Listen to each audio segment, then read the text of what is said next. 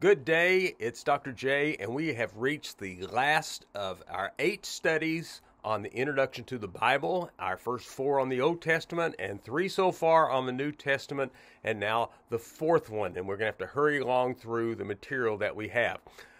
We are starting on page 11 of this section of the notes that you have. I hope you have your notebook before you and have those and are available to you on our church website. We finished last time talking about Paul's letters to the churches, and we enter into a section, first of Paul's and then later others, of letters that are the pastoral letters or the personal letters that take place. And the first 2 that we find as we pick up on your notes are the 2 letters to Timothy, 1 Timothy and 2 Timothy. So starting with 1 Timothy, primary information for starters is written to encourage young Timothy as he leads the big city church at Ephesus. And Ephesus was a big city, and so it would feel like a big responsibility. When we think of young, we may think of teenagers. There's a verse here in 1 Timothy, let no one look down on your youth, but be thou an example to the believers. So we think our young people like that verse. I liked it when I was a teenager, but on his youth, it was probably older than a teenager, but still relatively young as an adult that would take place there. And how would you like to pastor a church where you are so much younger than everybody else? I think I experienced that when I came to North Cleveland Baptist as a 26-year-old, right out of seminary graduate, and you showed great faith in inviting me to be here. It can be intimidating, so Paul is giving him some courage to take place. The primary theme is on leadership. God desires godly leaders to lead his church, so we do find some definitions in there of the quality and character that you're looking for in overseers or pastors and deacons that are listed. You see the key verses there, and you can look, as always, those up on your own. Practical advice, overall structure. There is, I've had the word military in my notes. It's kind of like a being on guard, more than been on the offensive. Just be on guard. Some of the military's role is to guard. Be on guard against the enemies of the church. Be on guard against those things that would try to water down the gospel. Guard the doctrine of the church against the false teachers that might be coming forth in that way. The worship of the church, where it says about lifting hands and dressing modestly. The leadership of the church, we talked about the offices a moment ago. The purity of the church, a real call to godliness, and guarding the practice of the church and the compassionate practices where you're taking care of the widows and the elders and the slaves. Watch out for all kinds of greed. We find here in the writing to Timothy. Pay close attention to these key words: charge, commandment, sound doctrine, conduct, and godliness. We use a lot of ordination services for ministers, maybe for deacons, from the verses here, because we are laying down the charge for them to put themselves in a higher plane of living with the responsibility that they take as a church leader.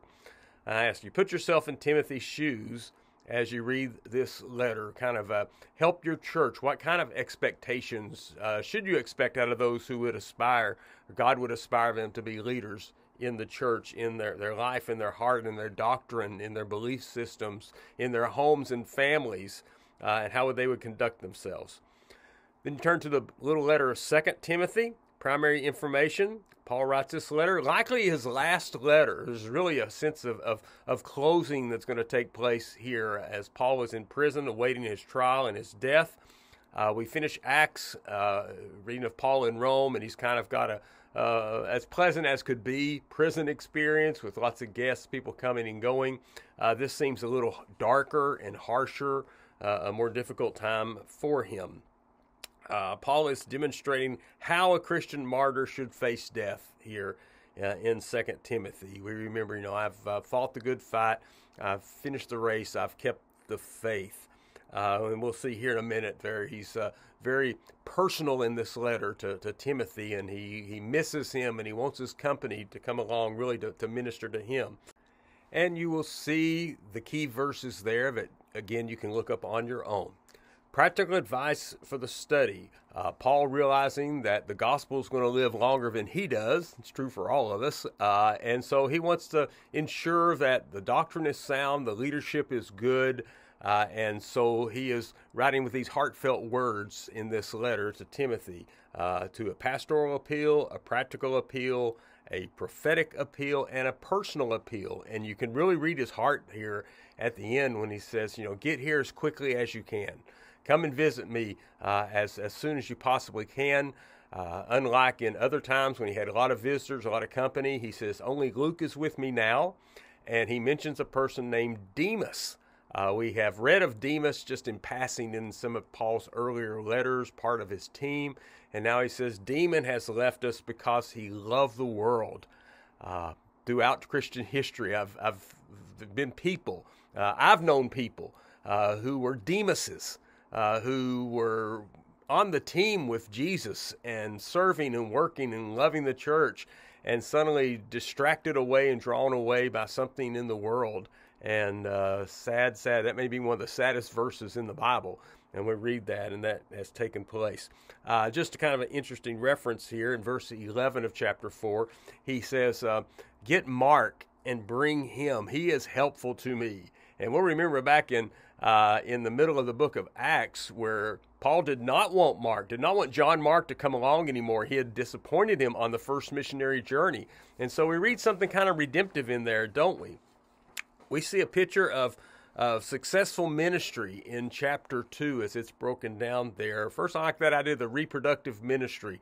It's described in ways, Paul says to Timothy, take what I've learned, so I've given it to you. You share it with other leaders who will in turn share it with others. And there can be this multiplication that takes place. In that simple math, you take something and share it to 2 people, and they share it to 2 people, and they share it to 2 people, and suddenly you have the multitude.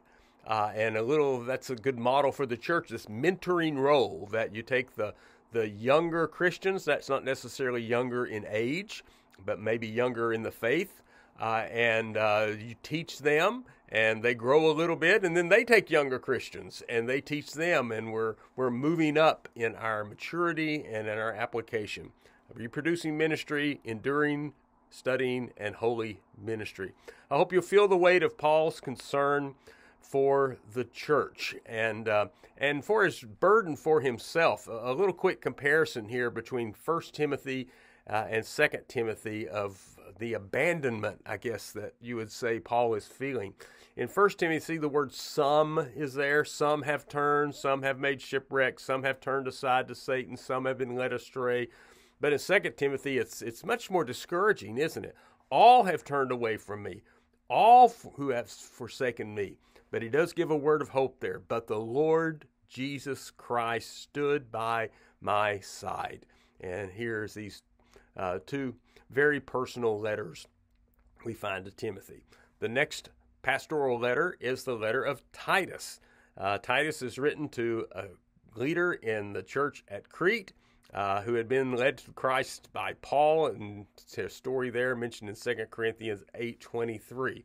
A fourfold purpose: to remind Titus, appoint elders in the church. The church needs leadership, and it needs people who will take responsibility. Warn him against false teaching. He says in verse 10 of the circumcision group. We get a little of this back in Galatians, of this mindset of people who said, you have to practice the Jewish laws. Your males have got to be circumcised. Scholars call these the Judaizers. You're a Christian, but you're hanging on the old lessons and laws of the Judaizers, of the tribe of Judah, of the Jewish heritage and the Jewish faith. And he's making sure that they understand that's a false teaching. Third, to instruct Titus how to lead different types of people, as we read in there. Talks about older women, younger men, slaves, help them kind of figure out their role. And then to encourage him regarding the importance of grace in the church. That primary theme we keep reading down. Grace leads to godliness. The grace that we have received leads to goodness and godliness in our life. It's not our godliness that gets us grace. It's the opposite of that. The grace that we receive freely, and it will inspire us then to seek to, even imperfectly, as we often do imperfectly, reflect that grace around. There are some key verses. Let's look at the overall structure. Again, very short little letter. There is organizing the church, and then there is following Christ. And then note the emphasis on the good works, the grace that brings out the goodness and godliness that is there, bringing out the good works and the faith that we practice. Then the little letter of Philemon. Philemon, the introductory stuff, was written to Philemon, a Christian who lived in Colossae, who had come to faith to Christ through Paul, kind of like we had with Titus a moment ago. And the letter's subject is a man named Onesimus, who was a slave, once a slave that belonged to Philemon, who had come to faith in Paul through faith in Christ through Paul.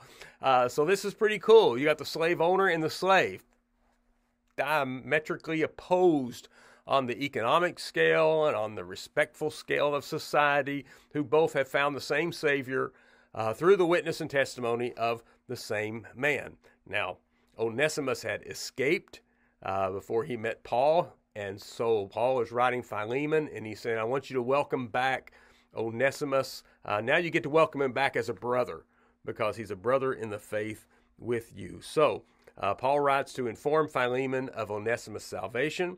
He asks, more like begs, Philemon to forgive him and request to come visit Philemon sometime, as Paul had this burden to revisit those folks that he had known along the way. Practical advice for the study: see the picture of Christ as the Redeemer of lost sinners. And whether you're Philemon or Onesimus or Paul, that we're all saved by grace. Christ came to save us all.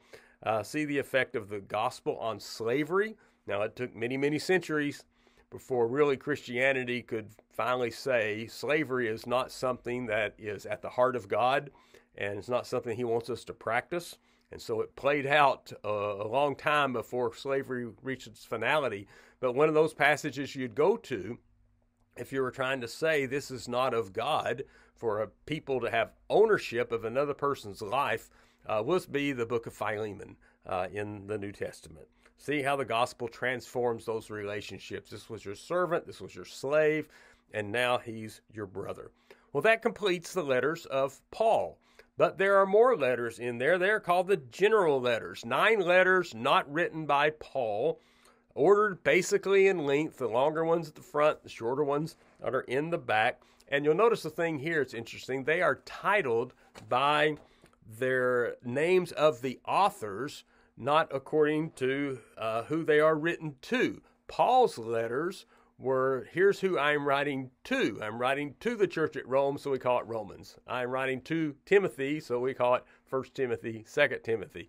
But in this writing, we have that it's the person who is doing the writing who receives the namesake that goes along with it. And they are to more general audiences than we find in the specific, especially pastoral letters. There's a little more easy to read across the board to all Christians everywhere, even though they are written to specific people or specific groups of people. We have first the book of Hebrews, and the question is, who wrote Hebrews? And in the blank you can write, God only knows. That is one of those mysteries, the anonymous author of Hebrews.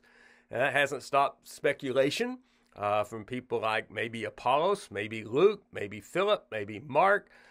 Maybe Paul wrote it in the Hebrew language because it's the style that doesn't. It got translated differently. Some say Priscilla or Aquila there. We just don't know. When we get to heaven, I guess, we get to say who wrote the book of Hebrews.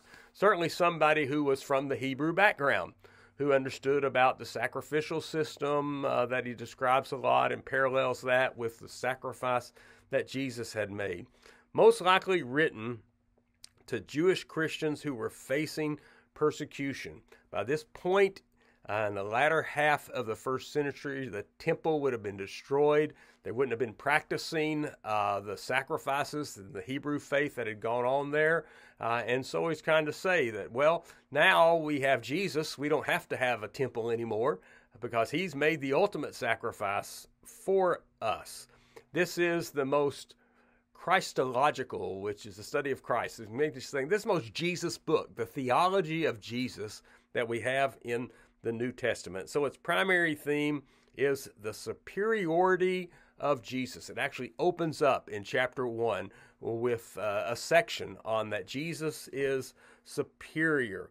The message of Hebrews revolves around 5 exhortation, and they all begin with the word let us. I've jokingly preached on these and said I'm going to talk about 5 heads of lettuce, not literally produce lettuce, but of let us. And so you see, let us not drift from the word, let us not doubt the word, let us not grow dull toward the word, let us not despise the word, let us not disobey the word. The practical advice for study, overall structures, is following that theme of Christ's superiority. And as I mentioned a moment ago, it opens up a superior person, that he's greater than the prophets. He's greater than the angels in those opening verses. A superior priesthood. They've had the priest, that came, and a high priest. And now we have a great high priest that is seen in Jesus. A superior principle of faith. Hebrews 11, faith's hall of fame. That is shared, these great Old Testament examples of folks who practice faith. And we see these key words that show the superiority of Jesus, just a couple of them. Better and perfect. There's a lot of comparisons that take place in there about the priest. And now we have a better priest and a sacrifice that has to be repeated over and over again. Now we got a perfect sacrifice. It was taken care of in Jesus once and for all, taken care of. See all the Old Testament references there. See and study the Old Testament everywhere in Hebrews. Of course, it's writing to people with a Jewish background.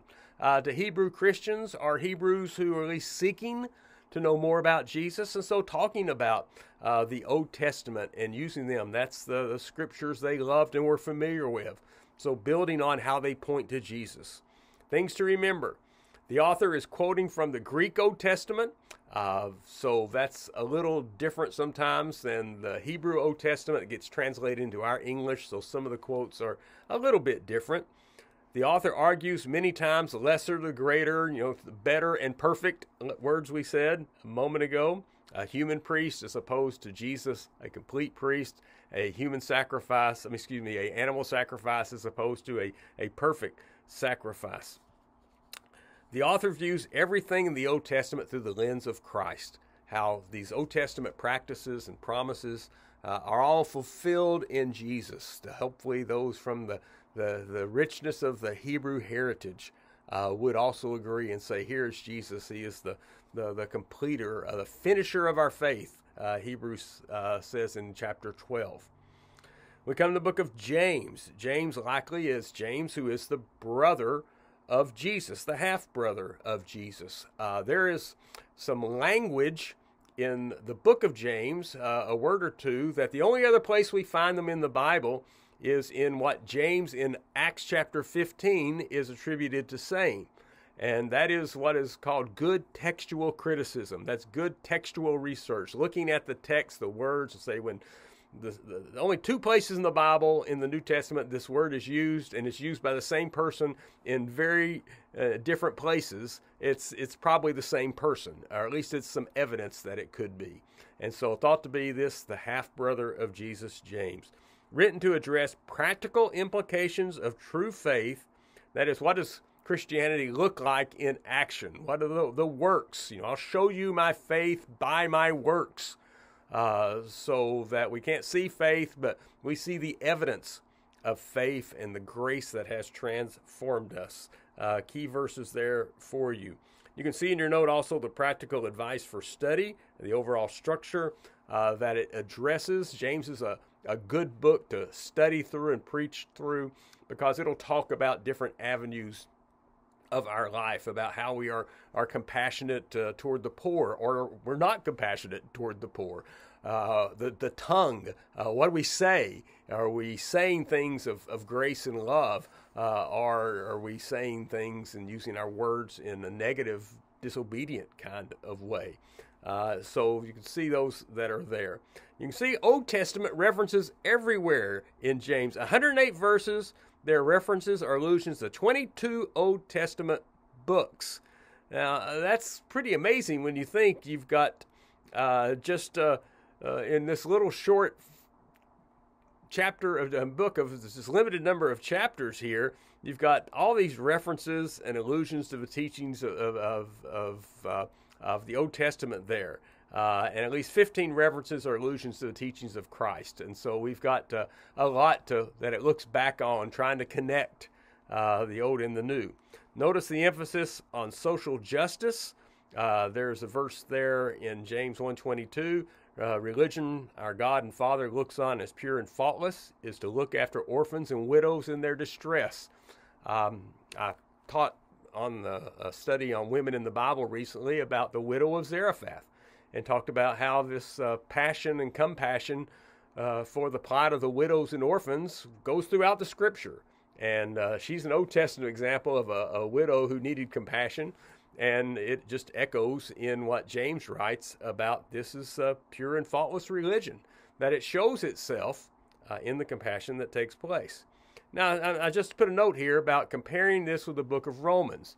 When Paul wrote Romans, and when we talked about that, we said he's very much trying to convince the Christians from a Roman background, the Gentile Christians, and those of the Jewish Christians, we all have the same problem of sin. We're all saved the same way, that we are sinners saved by grace, and it is our faith that gets us counted as righteous. It all takes place in there, and it's all that we're saved by grace. Now, James, we read a contrast because he's so much talking about works there, about, well, we got to do this and do that.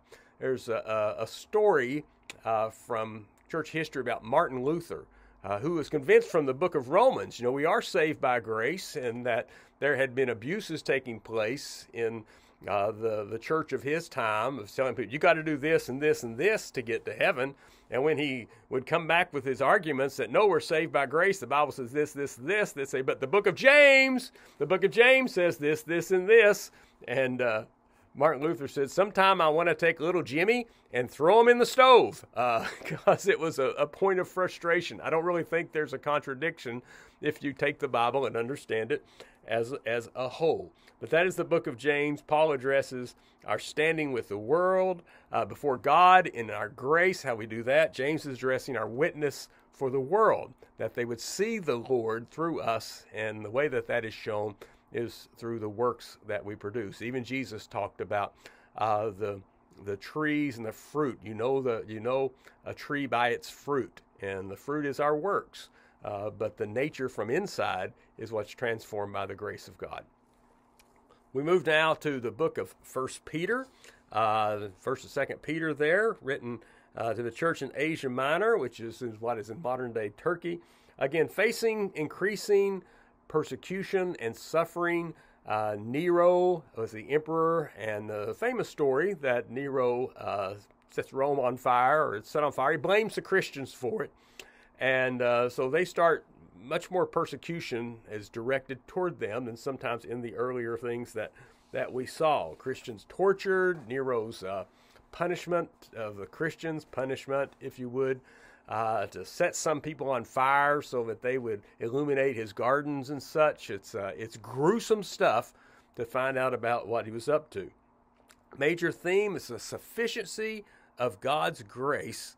And it's used in every chapter there, a lot of verse references for you to see. The practical advice for the study is the overall structure is a call first for holy living. In the middle of a difficult world, live out your Christianity, living for the sake of the pagan world that society and around you benefits by your witness and by your compassion that you show. Walking through sufferings as the church, and the things that we latch arms together and we share in together, and the strength that brings. Some comparisons there and some verses in Ephesians and 1 Peter, just some parallels that are worth your independent study if you'd like to do that. But pay close attention to these words. 16 times suffering, 6 times about behavior and a way of life. God, Christ, Spirit, God's will, election, calling, salvation, and one of my favorite words, hope. Hope that is found and talked about there in 1 Peter, that we have a living hope. And these were people who were struggling, who were suffering. It didn't seem they had a lot of reason for hope. And so the writing is there saying, no, you do have a reason for hope, even in the midst of your suffering and your persecution. Learn how to live out the Christian life in the midst of suffering and persecution. 2 Peter, primary information. Again, this is kind of like 2 Timothy. I think Peter is getting very close to his execution. Church history says he was executed upside down, crucified upside down, because he didn't feel himself worthy to be crucified like Jesus. So it's close to this. Primary theme is growing in grace and in knowledge. You see the verses there, and comparing the themes regarding the church that we find in 1 Peter. Peter is writing about persecution, but not as much about the suffering and persecution in this one as he did in 1 Peter. A couple of subpoints there just of threats to the church. Some in the imagery. Satan comes as a lion to devour of persecution, and that's not like the persecution outside the church, the Roman persecution, Nero coming after Christians there. Then Satan comes like a serpent to deceive the church in 2 Peter, and that's a little bit of Satan working within. You know, he's trying to undermine the theological foundations that we hold to and question and compromise those things. And so whether from attack from without or attack from within, the strength of the church could be jeopardized. Practical advice for study. You see your notes, how they are lined out there. I'll just point them there. You can compare 2 Timothy to see two perspectives of facing martyrdom, as Paul is in his closing time, and now as Peter is near the end of his life. And notice the explanation of the Bible's inspiration there in 2 Peter 1:19 and 20, where men spoke from God as they were carried along by the Holy Spirit. So we have this consistent message in Peter and in Paul before that Scripture is inspired by God. The Holy Spirit is working to lead people to write down the things that have been preserved for our benefit. 1st, 2nd, 3rd John. 1 John, as we start, it's a simple structure. When I was first taking Greek in college and then later in seminary, your introduction, they called it baby Greek because it had to be real simple. We were just baby Greek students. And a lot of the places they took us in the Bible when we were learning baby Greek was 1 John because it was more simple vocabulary and easier grammar than when you got into some of the other New Testament Greek writings there. Paul states 5 purposes. They have fellowship, joy, they don't sin, they overcome error, and have assurance. These things I have written that you may know you have eternal life. That's a great verse, 1 John 5:13. And when people say, I don't know if you can know for sure you're going to heaven. I say, well, the Bible says you can. There's a reason it was written. He wrote these things that you may know you have eternal life. And if Jesus really lived and he was who he said he was, and I think that can be a given, then we can have that peace and that confidence there. There's some wording in there about testing the spirits so that you are seeing that you are walking constantly and consistently with the rest of the Bible, not turning your back on things. There were attackers of the theology of the church called Gnostics. Gnostics didn't really care how you behaved. It was about what you knew. That's what gnosis, knowledge, was. Just what you knew, the insight that you had. If you knew it right, everything was okay. Just do whatever feels good. Behavior doesn't matter because it's physical, and nothing physical mattered. It was all about the spirit. And so very much so, John is trying to address that error way that, yeah, the physical does matter. What you do does matter. Of places. Key verses there. Practical advice. See how John uses a simple foundational words over and over again. It's for that simple Greek vocabulary. Love, know, sin, abide, world, life, and times. And you'll find it's been compared there in my next statement to like a musical arrangement that you have a verse and you sing a chorus and have a verse and sing a chorus like our hymns. That he keeps coming back to some of the same themes over and over again in 1 John.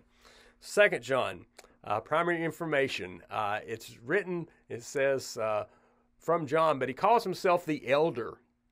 By this time, he's the oldest, probably the last surviving of the disciples at this point, and he talks about writing to the chosen lady and her children. I like that idea of that is a description of the church, the bride of Christ, the chosen lady, and her children, and those who are part of the church. Maybe that's a literal lady in the church, and primarily who makes it up. But I really think that the poetry of there makes much more sense. The church must guard the doctrine of the incarnation. Remember, I said a minute ago, the Gnostics were saying it doesn't matter what you do as long as you believe, because the body is physical, and the Gnostics thought physical things were always corrupt, and there was nothing good about physical things at all. It was all about what you knew, the mind, the heart, the spirit. So Jesus could not have been physical. He could not have had a human body. Maybe it looked like a human body, but it wasn't really human. That's the Gnostic belief. And so they're coming back to the incarnation. No, the humanity of Jesus. The same John who wrote in the gospel, the Word became flesh and dwelt among us. And Gnostics say the flesh is bad, flesh is evil. So he's writing again to remind them and hold them to this. Don't buy into this thing that the spirit is all that counts and the flesh does not. So avoid the false teachers that is going on out there. The key verses you have listed, practical advice, and the structure in this little book. Look for words that are repeated over again in the blank. Write down commandment 14 times. 14 times in this little book. This is, I command you this. This is my commandment I am given to you. You have truth and some of the important words like walk, love, teaching, deceivers. Again, very basic foundational things in 1 John, 2 John, and now 3 John. Primary information for starters. Trivia question. The shortest book of the Bible. What's the shortest book of the Bible? That would be 3 John. 4 different characters that are part of the description. John who wrote it, Gaius the one who received it, Diophantures who is the one who caused it, and Demetrius who carried the letter to them. Hospitality is a theme that takes place that is offered. Diophantures, who is offering some hospitality there, but he was basically causing a mess. So we're trying to work things out in there. 3 John verse 2 says, I pray you may enjoy good health and all that may go well with you, even as your soul is getting along well. So that hospitality in life, hospitality of your soul. Practical advice.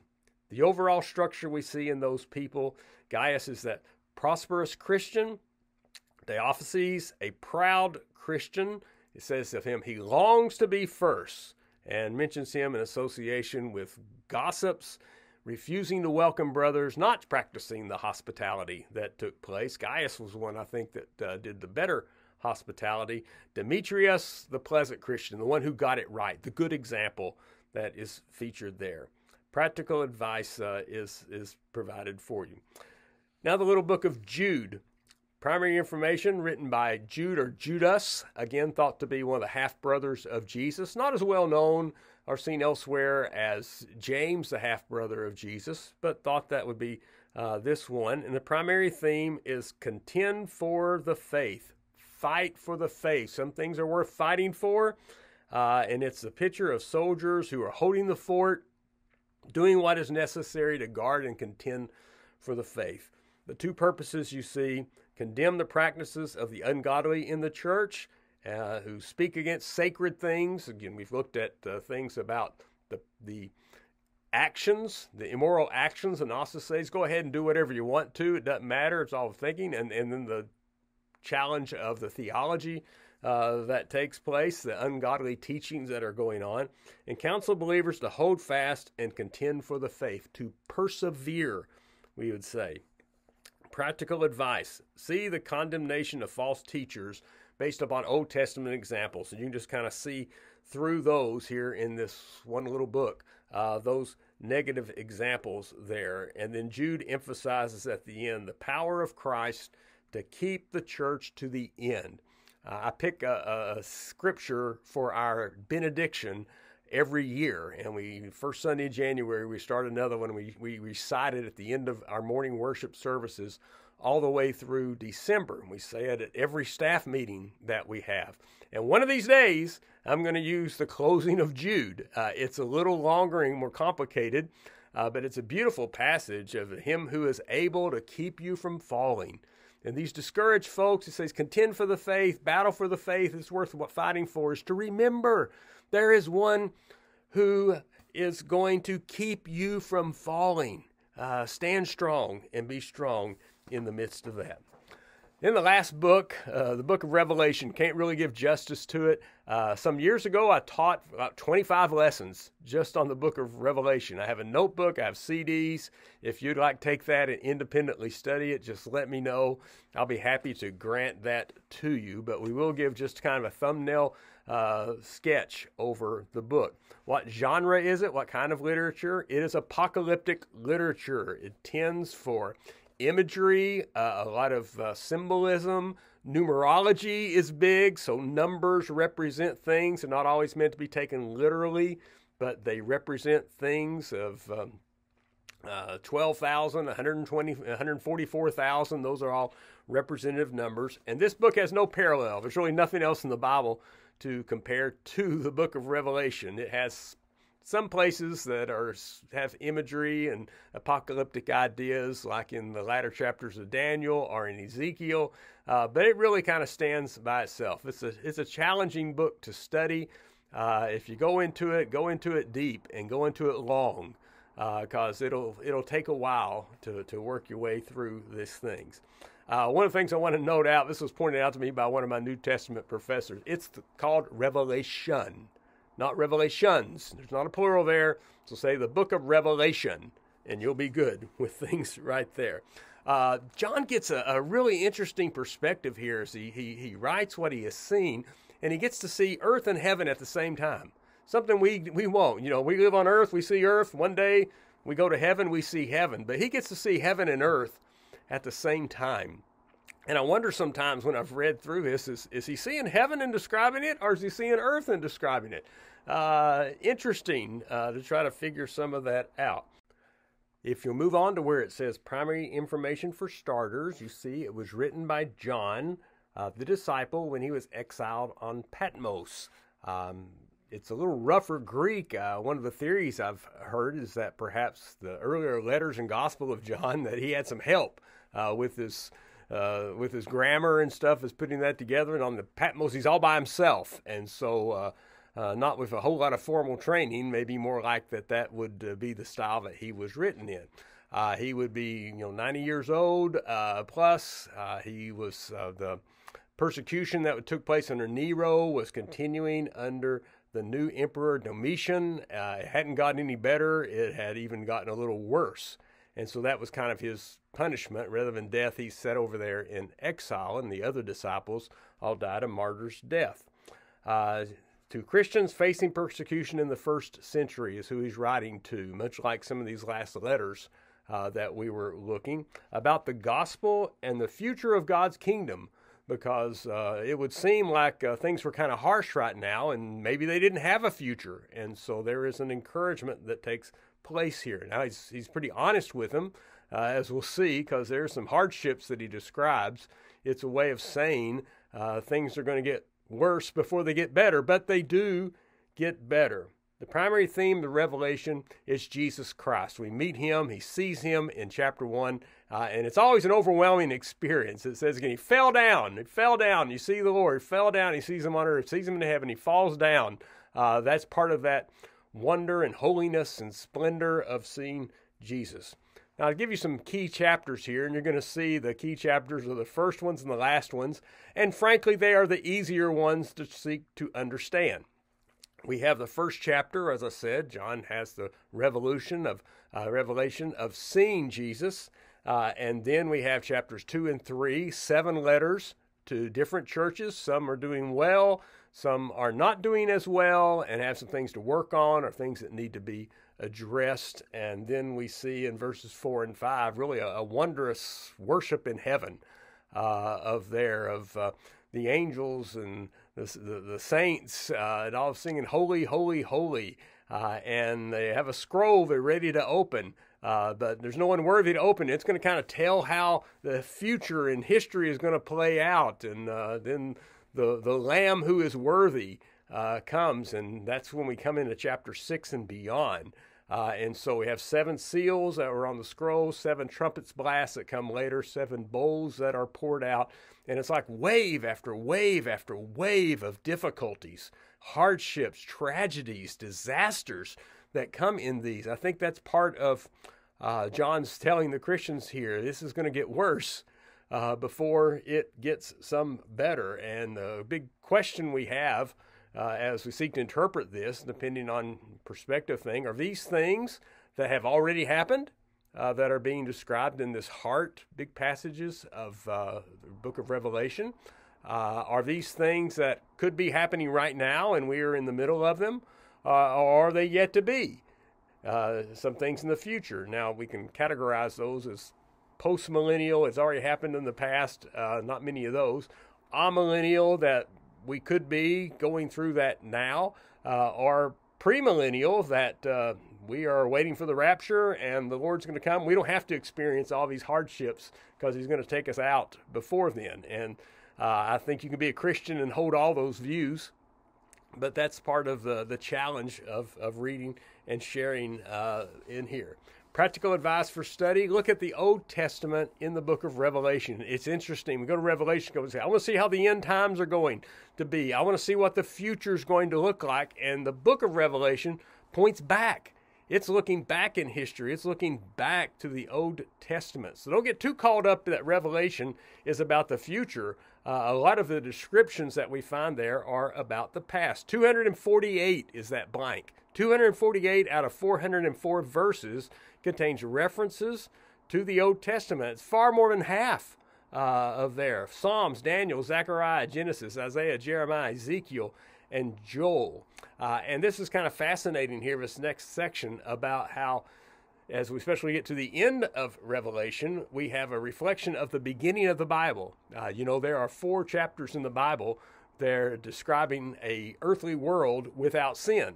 The first 2 chapters and the last 2 chapters. And it is like we say, when all's said and done, God, through Jesus, is going to make everything right.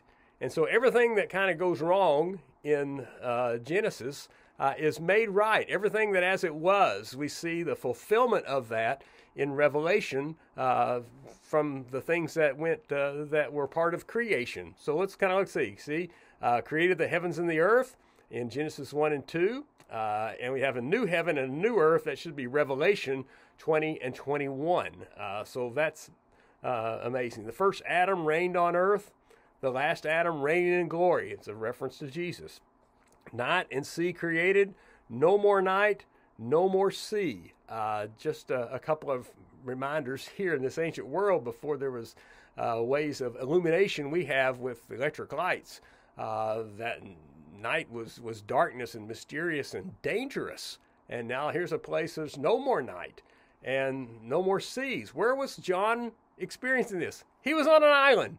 And the ocean represented separation from his fellow Christians and the fellowship and all that he would have loved to have seen. The ocean was there. So here's a land with no seas. You may love the ocean, but here's the picture of heaven that it has. There's no more seas. A bride is brought to Adam in creation story. The bride is prepared for Christ in the Revelation story. A tree of life in Eden there, and a tree of life in the new creation. In fact, multiple trees of life, and that bear fruit every month. I don't know any fruit trees that bear fruit every month, but that's the description, this abundance of the fruit of the tree of life. Satan utters the first lie. Nothing with a lie can enter the city. Death and a curse. No more death. No more tears. No more curse takes place. It's a wonderful thing. Conflict between Christ and Satan. There's a little description in John chapter 3 about your seed's heel will crush his head, the serpent's head. Satan's final doom. He's cast in the lake of fire and meets his end.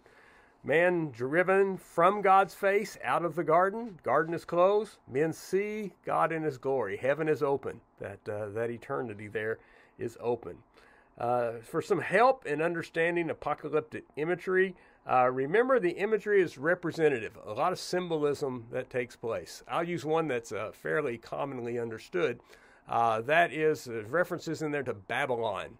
Babylon. It's thought that Babylon represented the Roman Empire that was persecuting Christians at the time. Sometimes referred to, and then there's a reference to the beast with 7 heads.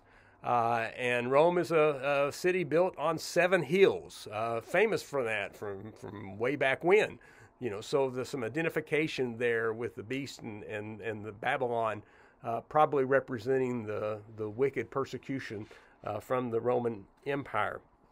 John interprets most of the important things. This is the good news. If you really need to know, he tells you. And the favorite thing that you really need to know is in chapter 19, when Jesus comes down on the white horse. White horse.